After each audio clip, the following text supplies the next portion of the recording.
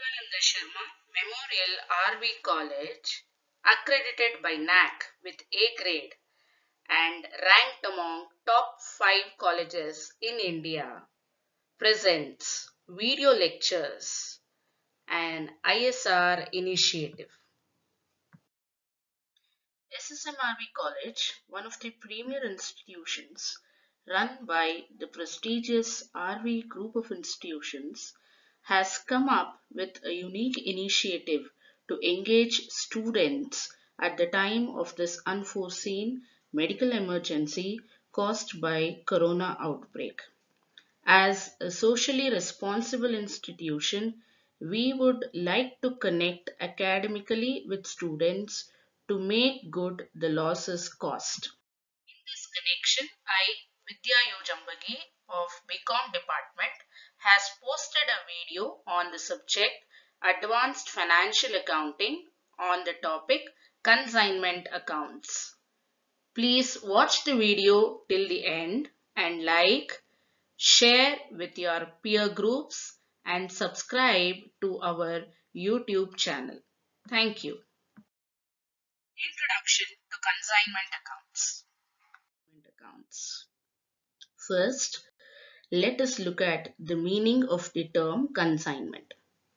Consignment is an agreement under which a manufacturer or a wholesaler sends goods to his agent for the purpose of sale on his behalf and at his own risk on commission basis. So, what do we understand by this meaning given to us? So, consignment is different from sale. Consignment does not mean sale. So, consignment means you are going to send your goods to somebody else who is going to sell the goods on your behalf. Okay. So, if Mr. X wants to sell his goods, he is in, let us say Mr. X is in Mumbai. He wants to sell his goods in Delhi. So instead of he going to Delhi and selling the goods, he will send the goods to Mr. Y, who resides in Delhi and who is an agent. So Mr. X sends the goods on consignment to Mr. Y, and this is referred to as consignment. So the person who is sending the goods on consignment is called the consignor. So here in our example, Mr. X is the consignor and Mr. Y, who is taking the goods from Mr. X on consignment, he is referred to as the consignee or the agent. Now, what are the different terms used in consignment? I have just listed out few terms which are used in consignment accounts. First one, advance. Sometimes consignor may ask the consignee to pay an advance for the part of the value of the goods consigned. This may be paid by the consignee in the form of draft or check. So, everybody are aware of the term advance. All of you know the meaning of the term advance. So what is an advance?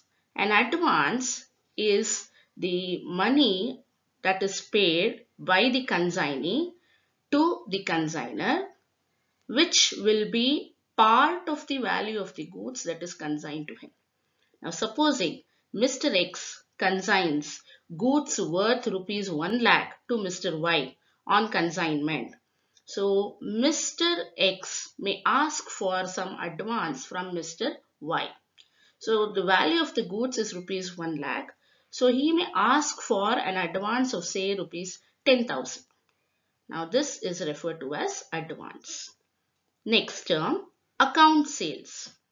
This is a statement sent by the consignee to the consignor periodically giving details of goods sold, expenses incurred by him on the goods consigned, commission earned by him, amount of advance adjusted, balance outstanding, etc.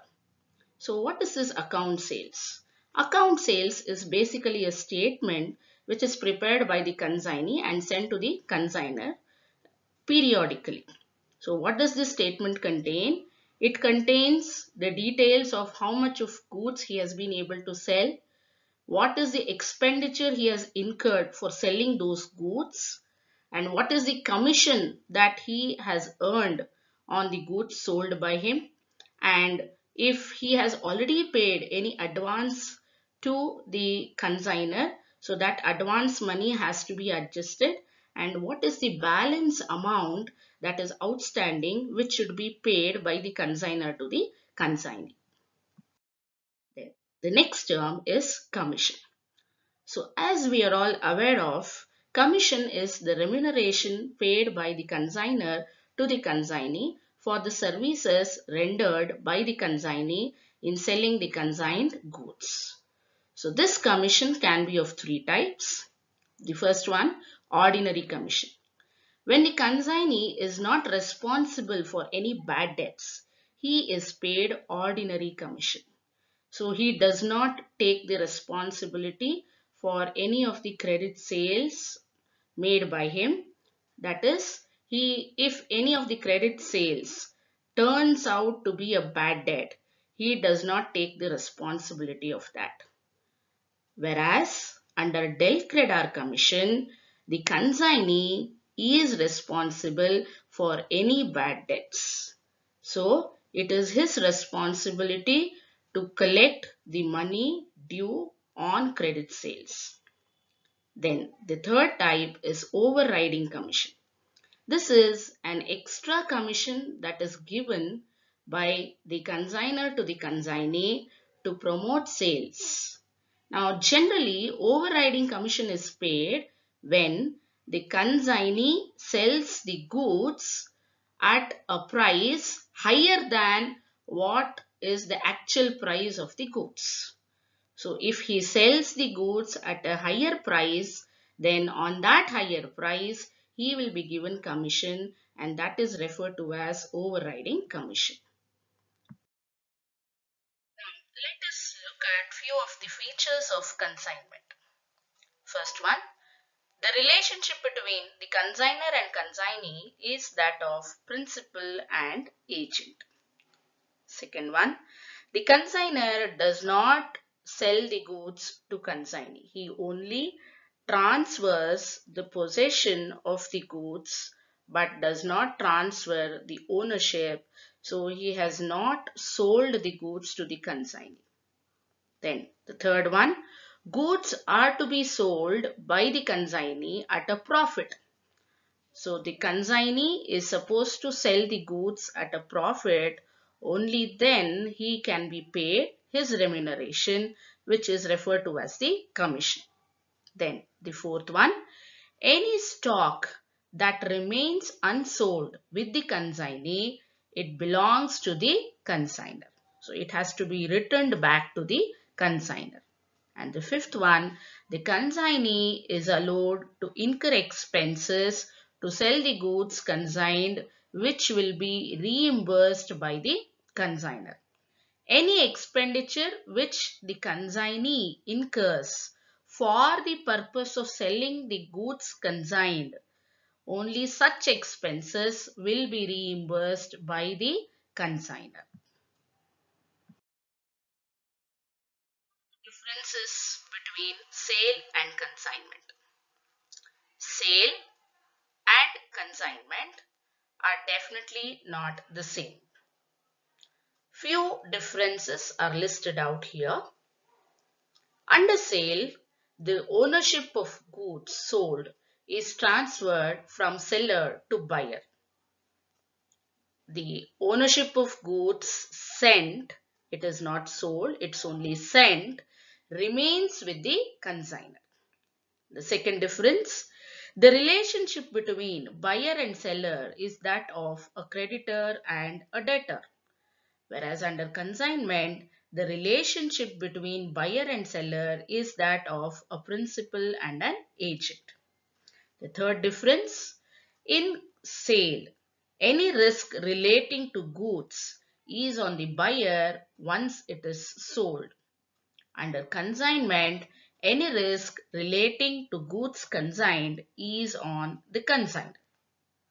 So the fourth difference, goods sold cannot be returned back by the buyer. The only exception is only if it's defective goods or if it's the goods which is not as per the specification mentioned, only then the buyer can return back the goods. Otherwise, there is no option to return the goods. Whereas under consignment, goods sent on consignment which is unsold, that can be returned to the consignor.